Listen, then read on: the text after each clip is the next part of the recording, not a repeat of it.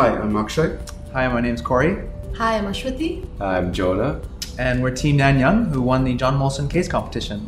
The John Molson International Business Case Competition has around 180 participants with 36 schools competing. So the format of the competition is that it's a week-long event where you have cases every day, and on 2 particular days of the week you have 2 cases. So we were undefeated for the first round, and then we moved on to win the semi-finals and also the finals. And it was also one of the very few teams in the history of the competition to have won all the cases in the competition. I think the diversity of the team. So the Nanyang MBA in the past has had very diverse teams, and this year is no exception, with different career experiences, but also with different cultural backgrounds. And that really helped the dynamics and helped us come up with very creative solutions. On top of that, we were able to deliver very professional presentations, and that helped us stand out from the rest of the teams. I think another factor was also team flexibility, because we had the flexibility to slip in and out of roles and slip into each other's roles when a new case demanded it.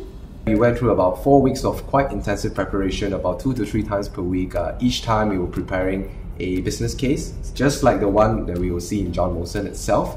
We also had separate training sessions with other alumni, such as Gaurav, Minty, and Akshay himself. This was very crucial for us because they have gone for the competition, and the support from them was very necessary for us to understand what the competition was about. Teamwork, that was really an essential path to our success. We worked really cohesively as a team, and that was critical to us winning the case competition. Secondly, the fact that continuous learning throughout the entire competition.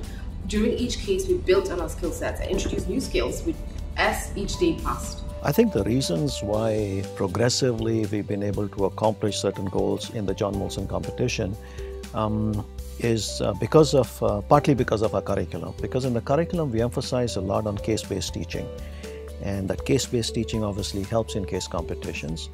And the second reason is cumulative learning. The reason I think this team won is because this team is greater than the sum of its parts.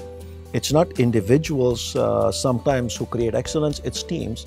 And that's very hard to inculcate, and to be able to have a team which showcases the best of teamwork and the best of performance, and to go out and accomplish such lofty goals, I think it's encouraging, and that I think is one of the greatest accomplishments that this particular team has done.